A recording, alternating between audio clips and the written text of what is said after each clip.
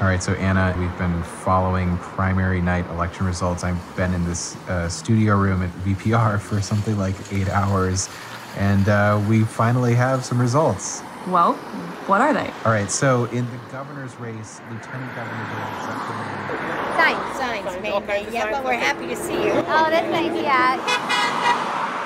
I'm running for lieutenant governor in Vermont.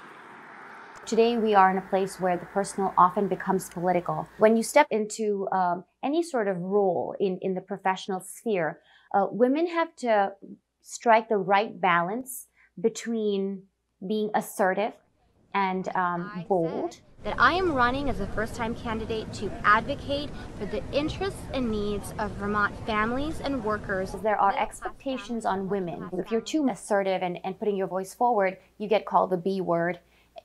And I mean the bossy, and I mean that other word as well. But at the same time, if you're really sweet and caring, then you're a pushover and people don't take you seriously. So my professional life has been about navigating this, very, very treacherous terrain, I would say, to get the right balance. I was born in India. I left when I was 7 months, so I'm a proud American citizen of Indian immigrant background. If you don't fit the particular mold of what is an acceptable face, an acceptable body, you will definitely get disparaged. Nice to meet you. In my case, I look young. I'm in my mid-30s. So the first question I've always found is, how old are you? Are you 18? Are you 12?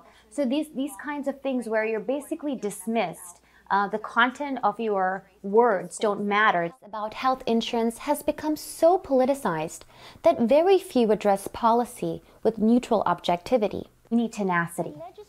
That's the number one thing, because if you don't have that, you won't be able to move forward. Everyone is going to throw everything at you. I've known people talking about, how dare you? Who do you think you are? I'm trying to jump in from India into the lieutenant governor's seat. I should go back to India. How can you do this? We have a pecking order. You've got to go down, grease elbows, and kiss the political rings and go up. So you need courage. Public service has always been something that's really close to my heart, and so I really felt it was important to step into the arena and give voice to those who don't have it and advocate for them.